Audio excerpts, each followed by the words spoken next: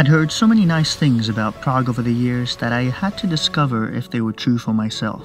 So when Chrissa and I were road tripping around Austria last Christmas, we decided it would be nice to end the trip at the capital of the Czech Republic.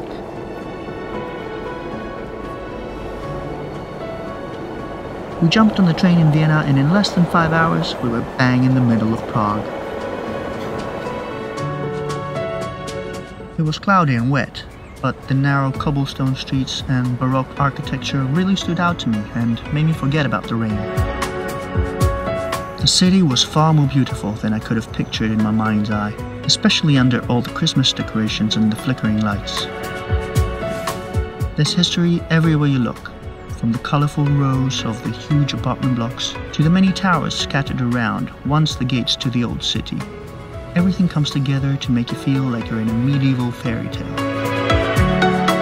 Amongst all this history, however, there are some modern architectural jewels. The Dancing House by Milunic and Gary will amaze you and confuse you with its illusion of movement.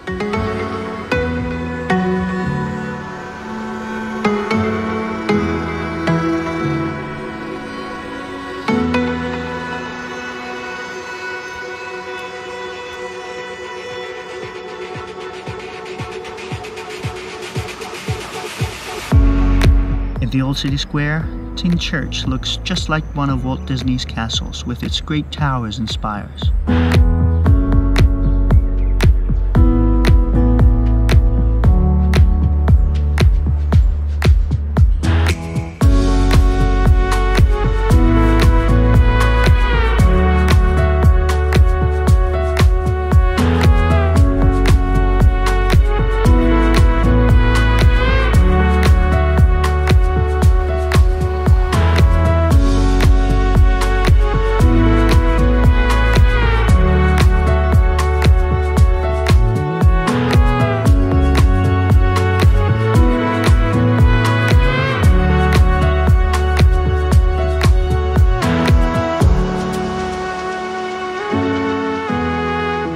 Even at sunrise, Charles Bridge is swarming with people from all around the world who've come to admire its splendor.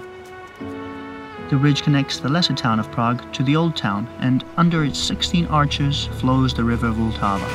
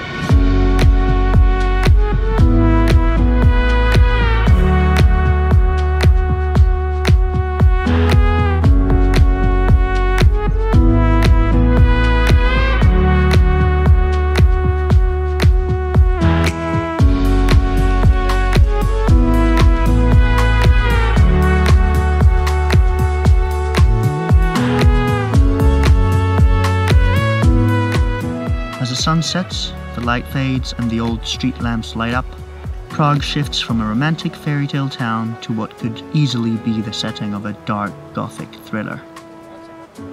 But don't let that scare you. Rather, let it excite you and intrigue you, as it did me.